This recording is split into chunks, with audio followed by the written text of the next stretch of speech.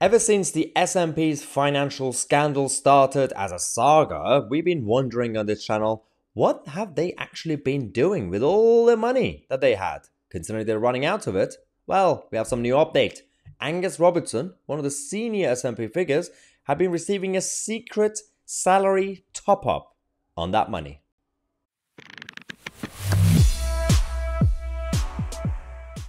Okay, this is getting absolutely juicy, ladies and gentlemen. So, the SNP are going through this crisis with trying to find new auditors. Apparently, no accounting firm wants to touch that party. But they're also saying that, well, they came a couple of weeks ago saying we are running out of money. Then they said last week their books are balanced. Now they finally admitted they don't have any money.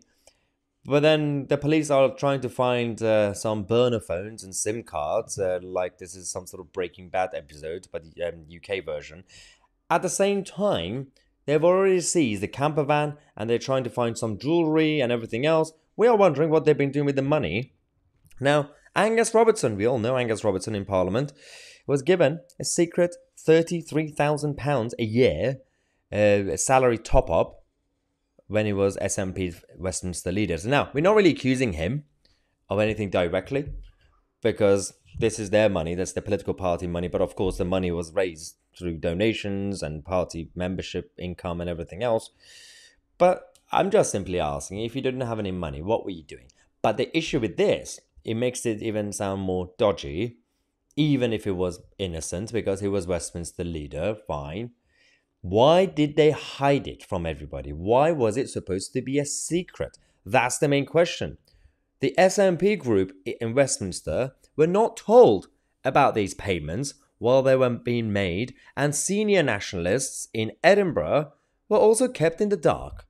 Now, if you have nothing to hide, if this was a legitimate and genuine salary top-up for some reason, because it clearly doesn't make enough money, yes, it does, by the way, then why did you have to hide it from everybody? Why did we have to wait for a leak to happen or the investigation to find out some new corners in your dodgy room? So, the SNP are now freaking out. They're trying to rebrief the media, saying, we will get back to you when we can. You've been saying that for the past few weeks. You do not comment on live investigation. We get it. Now, according to the papers, there's no suggestion that Angus Robertson broke any rules himself, but the SNP politicians are angry that stories of poor financial governance within the SNP keep coming.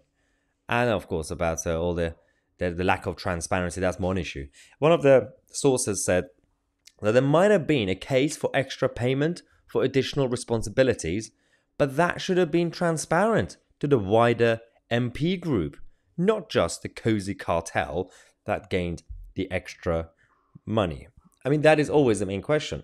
In the previous video earlier today, when we talked about the police are now hunting for burner phones and SIM cards and other items, we also did say that there was a former SNP councillor who was also quite influential at the time. He was pushed out of the party because back in 2019, he was raising basic questions about the lack of transparency. And Nicola Sturgeon and the minions around her kept shutting down any discussion, and they went with cover-up as a method. So in 2021, the guy left and joined the Alaba party with the Alex Salmond. That's one issue. But considering you did cover-up, and you tried to cover up the cover-up, and now you're claiming that Humza Yousaf is his own man, is the party's under new management. But 2 minutes ago, you were claiming that he was Nicola Sturgeon 2.0. He wants to carry on with her legacy. What is it? Pick one. So, a decision was made at a meeting of the SNP's group executive at Westminster to link the leader's additional payment to the top-up received by a junior minister, which was £33,207 at the time. Now, Angus Robertson, now the member of Scottish Parliament for Edinburgh Central, was not present at that meeting. Well, that's very convenient. The executive is a small group that makes key decisions on the inner workings of the team in the House of Commons. And one of the former MEPs a few years ago was elected as its secretary, while Peter Wishart, who was the experienced MP, and obviously you had Kirsten Oswald, who is now the SNP's business convener. These guys were also involved where they voted, that they were in the meeting. Angus Robertson wasn't. But that, again, without completely accusing him directly of anything, it doesn't help. Because if his line officially is, well, I wasn't there, I didn't know, but that's exactly what a criminal would do. I can't go because there will be evidence that I was there, so send someone else on my behalf. So, smoking gun? Maybe. I don't know. But the one thing we know is that they kept it a secret. Why did they keep it a secret? So that's the main question. So clearly, something is going on in this area, not just the wider topic. But this channel will keep you guys posted, even if the rest of the mainstream media completely ignore these little stories around the SNP corruption. I'm Mahyar, Tousi, and we are the media.